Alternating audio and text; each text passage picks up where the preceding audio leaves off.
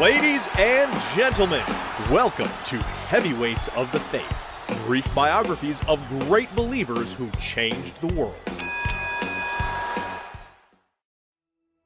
If there ever was a man whose life was complete on earth and made complete by God in only 43 years, it was John Sungs. This scholar, a doctor in chemistry and a man of a privileged mind for science, started his life as a rebel. Born the sixth child of a pastor of a local American Wesleyan Methodist church, he quarreled frequently with his siblings, had a hot temper, and an exalted personality. But the greatness of God was later manifested when John Sung renounced all his titles and diplomas to keep the Bible as the greatest and sole source of truth. Henceforth, he writes in his diary in 1934, "I will try every means to save souls, never mind if it is timely or otherwise. Saving a single sheep is more important than all other work. May God confer unto me the same spirit he gave to Charles Finney, D.L. Moody, and John Wesley. I'd rather die if God does not do that." Born in Hongshen Village, Fujian Province in China, he was given the name Zhuan, which means God's grace. He later on adopted another name, Shengjian, meaning noble and frugal, which perfectly depicts his personality. During his youth, he was also called the Little Pastor because he accompanied and helped his father in his ministry. He was expected to follow in his father's footsteps, yet he traveled in 1920 to the United States of America to study chemistry at the Ohio Wesleyan University. He finished his PhD there in just 6 years while he carried out all kind of humble jobs to pay for his studies.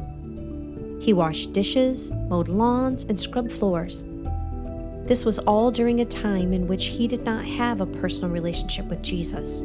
After being offered an array of privileged positions that would have earned him money and a social position, he moved on to enter Union Theological Seminary in New York instead. During this time, he explored many paths promoted by his theologically liberal teachers, reciting Hindu mantras and translating the Tao Te Ching into English. But John was not happy going down this path. "My soul," he wrote, "wandered in a wilderness. I could neither sleep nor eat. My faith was like a leaking, storm-driven ship without a captain or compass. My heart was filled with the deepest unhappiness." But his life was changed by the Holy Spirit in 1927 when his conversion into the true message of God was fulfilled. His change was not well received by his professors, and they even locked him up in a mental asylum. During his stay at the mental institution, he read the Bible 40 times in only 7 months.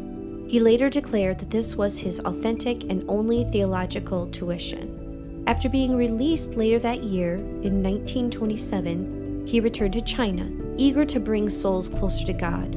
His parents had arranged his marriage to a young girl, and though it was not his vocation, he had 3 children with her and frequently wrote to his wife worrying about her and their children's welfare.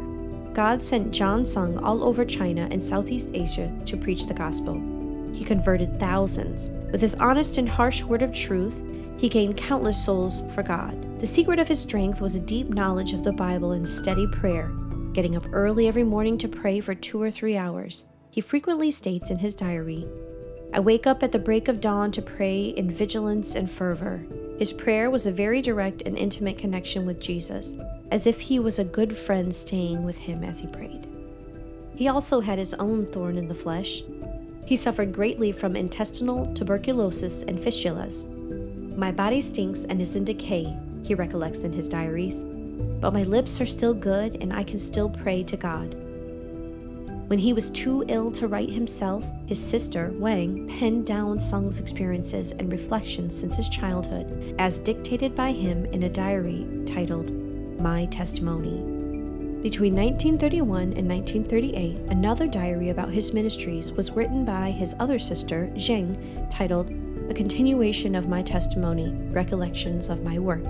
She preserved these manuscripts, risking her own life, and stored them in the deep jungle due to the political turmoil that China was going through at this time.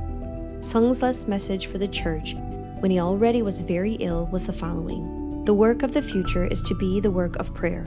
He died from his illness in 1944, being his last words, in the cross be my glory ever. and Jesus is all the world to me. Before passing away on August 18th, he said to his worried wife, "Don't be afraid.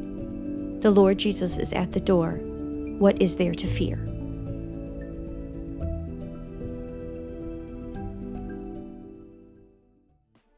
Special thanks to Inspirational Christians for use of their written biographies. Please visit inspirationalchristians.org for more biographies and articles.